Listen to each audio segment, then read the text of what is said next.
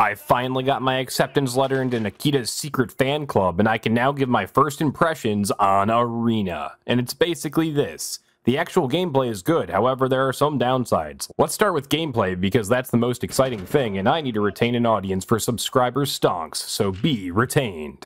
Currently only ranked mode is available, but there are 4 game modes, however only 2 of those are available, one of which is Team Fight, where 2 teams of 5 duke it out in a Warzone Gulag format elimination deathmatch. If you die, you're out for the round, and you get to watch your teammates try to make up for your poor performance. First team to win 5 rounds wins the match, and then you get to look at the basic post-game scoreboard, earning progress, experience, etc. type of thing.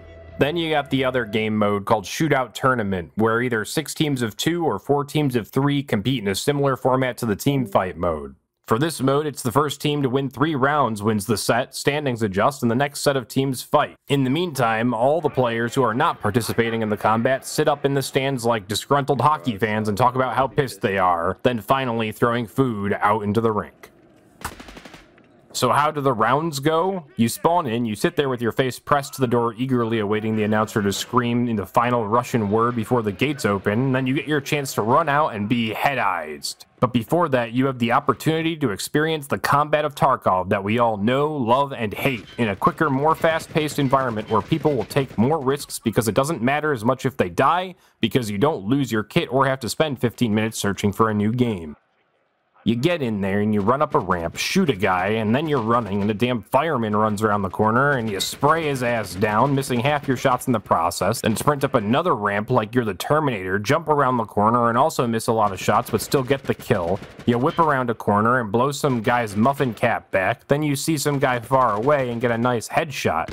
You get shot and have to back around a corner and heal while you're scared someone's gonna push you, and of course get smoked by some John Wick action movie star swinging you harder than an old man's balls in the breeze. And there's even a kill cam so you can watch it through the fisheye lens like it's a skateboarding video from the early 2000s, but instead of shredding at the skate park, your insides are being shredded by bullets. Or the round can go in the most frustrating way possible and someone chucks a grenade from spawn and randomly kills you right after you walk out the door. If the round goes too slowly and everyone wants to rat like assholes, eventually a control point will become unlocked and whatever team is able to capture it wins the round. This is usually enough to get to the round end, however sometimes rats will refuse to move for so long that AI kill squads get released into the arena and the chips will fall where they may. And it is Tarkov, so of course friendly fire is enabled, and you have dumbass teammates that clearly see you're their teammate and continue shooting you anyway.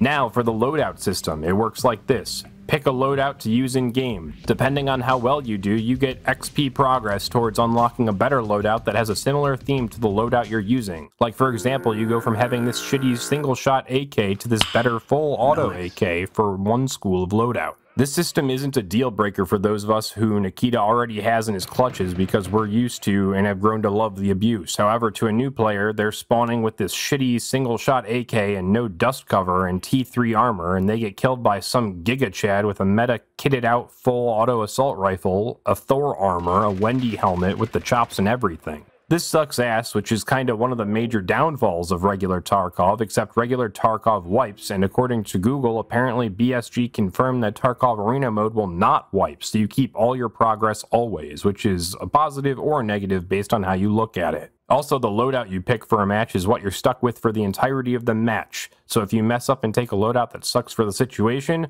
oops, tee-hee, guess you're stuck with it. Hopefully they changed this, but they're stubborn and took years for them to finally make recoil realistic. There are 5 maps for you to play. Look at them. I'm not going to read them out loud. You can queue for them individually, queue for a combination of maps, or if you just want to play and don't give a shit, queue for all of them. Last thing I'm going to talk about is the communication. You can talk to your teammates through team proximity chat or press J to take out your radio and communicate to your team from wherever you are. Yeah, it's kind of a nightmare for solo players to communicate, and when you're 5 randoms against a 5 stack sitting in a Discord call together, you're just at a disadvantage. But that's true of every single competitive game that allows you to queue into lobbies with all your buddies and have a full team. And that's basically what Tarkov Arena is. If you like this video, then you should hit the like button to reflect your thoughts, and then you should also subscribe and comment. Thank you, good night, and don't forget to give your pet his or her medication if they're on a medication.